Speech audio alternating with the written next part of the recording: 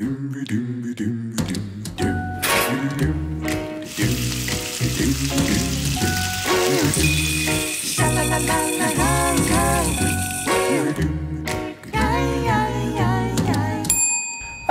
and welcome to the Board Game Diner, where we're serving up a full menu of fun of the cardboard variety. I'm John Fliss, and I'll be your server today. This is the golden age of amazing, challenging, and fun board games unlike anything most people are used to. And here at the Board Game Diner, I'm serving you a collection of welcoming games. Fun, accessible, easy to learn games that everyone can enjoy. And at the diner, you get a flight of games in every episode. Today, I'm serving up party games. A lot of times when people are over, someone says, "Hey, let's play a game." And sure, there are the usuals that come out, Apples to Apples, Cards Against Humanity, Balderdash. On the menu today is a collection of games that are great for larger groups of people and can really make for a fun night. I'm going to mix things up here right off the bat. Normally I start with something people may have heard of, but I'd be surprised if you've ever heard of this. It's my emergency game. Emergency game, you may ask? Yes, I am such a game nerd, I carry this little game around with me in case there's a situation where someone says, "Let's play a game." This one is super simple. Anyone can pick up right away. And it will play up to 18 people. And it fits in your pocket. It's a little wallet game by Button Shy Games. They make games that consist of 18 cards. And they have dozens, with many, many great ones that I will cover at a later time. This one here is called In Vino Morte. It means in wine, death. Let me show you how it works. There are 18 cards. 9 have wine on them, 9 have poison. One person chooses a card to give to every person, including themselves. No one gets to look at the card. Then, the person to the left of the starting player has a choice. They can drink, turning their card face up to reveal it, or they can switch with someone else without looking at the cards. This continues around until it gets back to the starting player. At this point, anyone who hasn't flipped their card over does so. If it's poison, you're dead and out of the game. If it's wine, you survive to the next round. You gather up the cards, pass them to the next surviving person, and then you play again. You eventually get down to a one-on-one face-off. At that point, the head games you're playing reach peak level. And it's like that scene from The Princess Bride where one is trying to figure out where the dealer put the poison. You know that I know that you would put the poison here, so I'm going to pick this one or do this. It's super simple, and it may take a round for people to get into it. As you play, everyone realizes the mental games you're playing, and a lot of trickery ensues. And it's so quick, if you get poisoned and knocked out, you're back in it before you know it. One word of advice, be careful with this. Played it with my kids and their cousins, and then they went home to their parents saying, "We played this great drinking game with Uncle John." Oh boy. There will be some more head games coming up, but for now, let's have some fun with words. If you're a fan of Scrabble, Balderdash, Bananagrams, if you like words and making connections, if you're a fan of SAT analogy tests, yeah, I know you are, these are for you.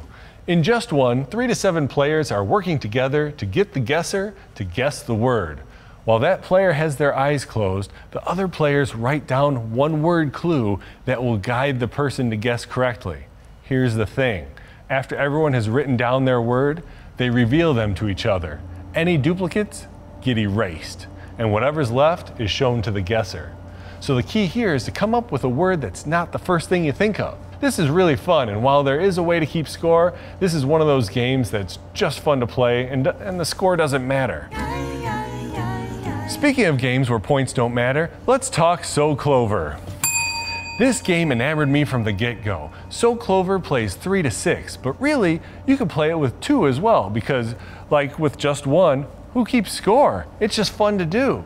Each player gets a 4-leaf clover and a dry erase marker. Then they take these square cards and place them in the settings. Now you're faced with 4 pairs of words. On each clover leaf, you have to write one word clue that fits the clue pair. I really like randomly placing them on there, but if you want to make it easier, you can always choose how they go on. Cheaters. Once you're done, you remove the 4 cards and shuffle in a 5th unrelated card, and then you hand it over to the group. Now they're tasked with figuring out what goes together. When they think they have it, you tell them, yes, you succeeded. or you remove the incorrect ones and let them go again. After they try again, they get a point for whatever correct ones they have.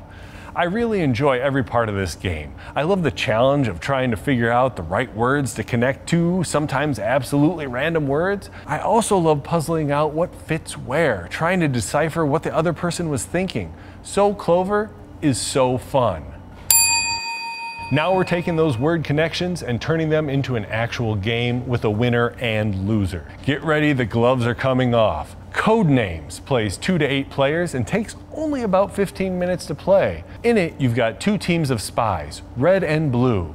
Each team selects a clue giver. On the table is a grid of random words which are supposed to be the codenames of fellow spies. That's about all the theme you get from this game. The clue givers have access to the guide showing which cards belong to blue and which belong to red. They also show the dreaded assassin card.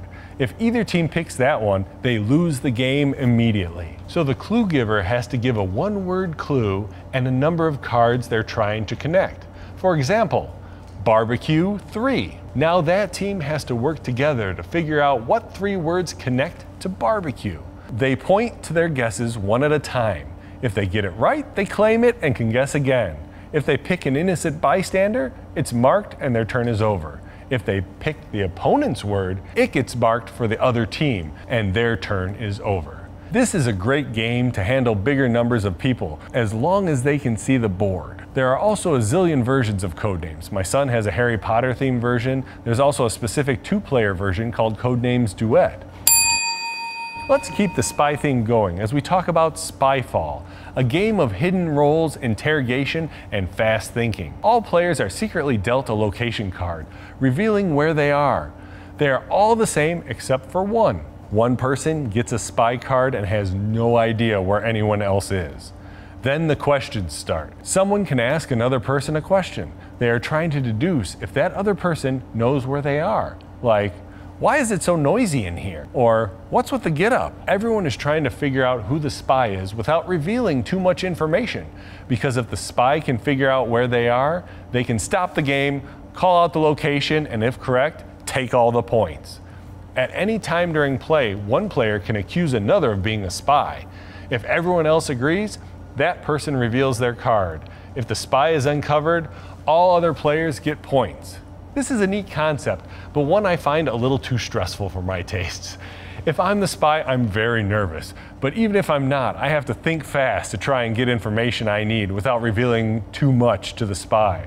I've had some doozies of questions that I still haven't lived down in my game group. There are also roles printed on the location. So for example, if you're on a cruise ship, you may be a chef, or the captain, or a passenger. So your answers could be from that character's perspective if you want. It makes for a more interesting game that way. There's also a couple other versions out there too. Keeping with the spies and hidden roles and adding a whole lot of yelling, we're trying another game called The Resistance. Fun fact, if you saw the last episode where I talked about Coup, this is in the same universe. The Resistance has 5 to 10 people trying to uncover who among them is a spy. As a group of Resistance operatives, you have 5 missions to carry out to help topple the oppressive government. However, there are spies among you. The spies know who each other are, but no one else knows.